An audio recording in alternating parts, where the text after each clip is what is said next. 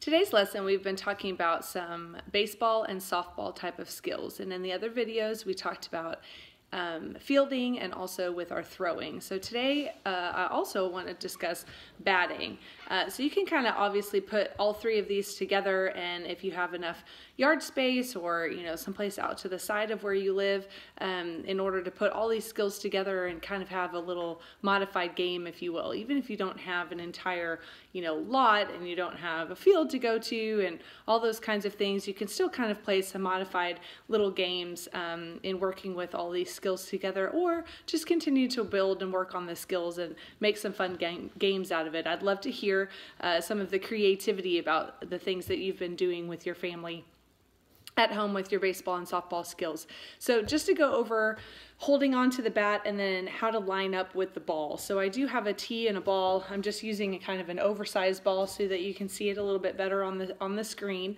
But again, using any size of a baseball or a softball style of ball is going to work really well with working on your batting skills. So I'm working and going to talk about lining up with a tee, just something that it can sit up on top of in order to have a stationary ball, but you can also practice then that advanced level of skill in having somebody underhand toss you a ball as well to work on some of those basic level of batting skills.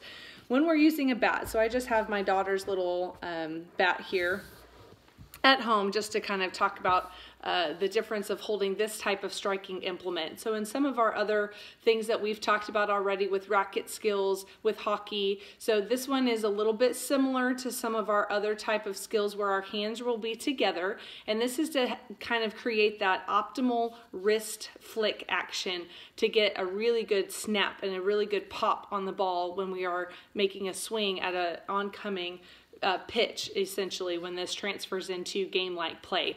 So what we want to do is and again, there's a variety of different philosophies, so I'm just going to kind of discuss one of them that you can try and see what's going to work best for you. So in a batting type of thing, you want to have your hands together near the end of the bat. So the closer that we get to the thicker portion of the bat, okay, then the less of the full amount of pressure and power that we can put behind the ball. You can get a little bit more of that contact accuracy when you go up a little bit higher, and a lot of coaches will call that choking up on the bat, right? So if the bat may be a little bit too long for us or a little bit too heavy for us, we can kind of move our hands a little bit up, but you really want them as close to the knob at the end of the bat as possible.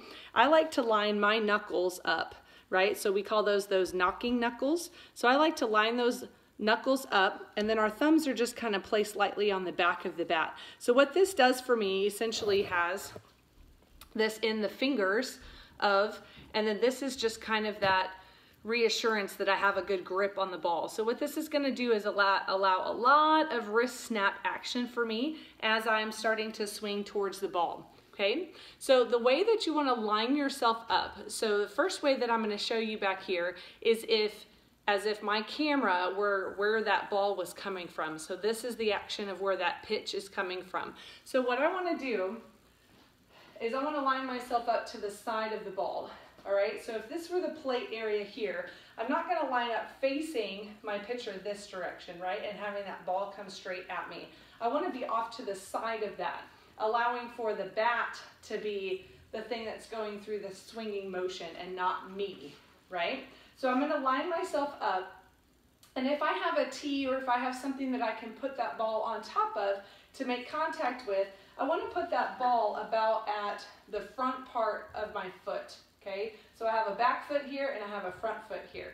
And I want that ball to be a little bit out in front of me. So this is where I want to make contact. If I make contact with the ball behind me, so let me show you to the side here, right? So if I make contact behind me, then I'm not getting as much power through, I'm not getting as much accuracy through, and I may end up just fouling the ball off, right? So what I want to do is have that ball in the front foot area, and this is where I want to make contact, okay? So what I also want to do is I want to get this bat a little bit behind me, right? So off of this back shoulder and just a little bit up. So I don't need anything way up here. I don't need anything way down here. I need something nice and comfortable just raised off of my shoulder. Both of my elbows are bent. I'm going to be back enough away from the ball so that when I do make contact, my arms are completely straight. You see that? All right, so I'm stepping to the side a little bit here. All right, so again, lining up, I'm going to be back far enough away to where I can have straight arms to make contact with that ball. I'm going to have a nice bend in my knees. I'm going to have that ball just slightly off of my shoulder. And as I start to approach that swing, I'm going to take just a nice little weight shift step. I don't have to necessarily step forwards. Depends on how kind of wide I start to begin with. So I don't want to be too close to start, and I don't want to be super wide to start. I want to be nice and comfortable. I can pick up that foot, and all that's going to do is just kind of start my body into the swing. And then I want to start with that bat, and as I do, my back foot is going to rotate. A lot of people call this squashing the bug, right? So if there were like a spider or a little bug underneath me, then it's kind of like I'm turning my foot, right? And I'm just kind of turning that back foot. My front foot doesn't move. It doesn't shift. It doesn't fan open. What that's going to do is kind of help keep my hips into my swing. That's going to provide a little bit of that power, okay? So as I take that step, I start to bring the bat forwards, and again, when I make contact, I am at full straightening of the arms.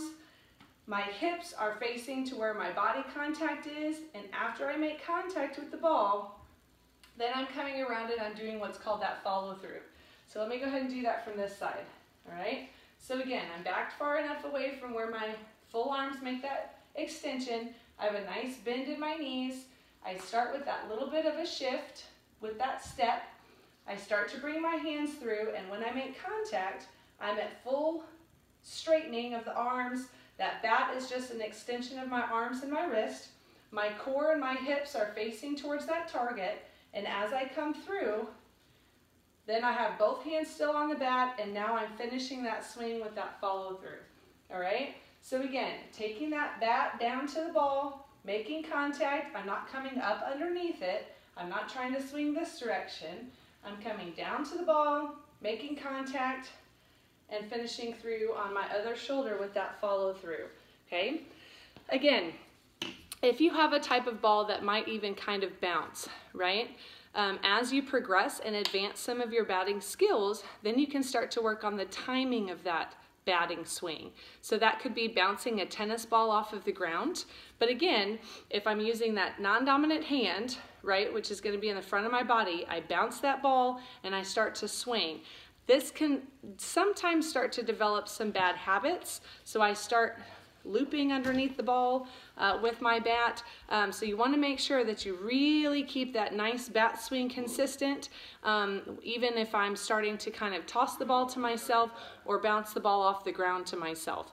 If you do have someone else that can work with you on those skills, again, progressing that advanced level, they can start front tossing that swing or even side tossing that swing to you, the ball. So if I have someone kind of on this side of me and I'm here, they toss it out in front of me and I start to swing, okay? So that can also help me work on some of my batting timing skills, and that's that advanced version of increasing my batting level of skills, okay? So I hope you do have a chance to either get outside or maybe even inside with a, ball made out of a socks, or a paper type of ball with some tape around it on the inside. If you do have that availability, I'd love to have you get active with that softball and those baseball skills today. Have a great day.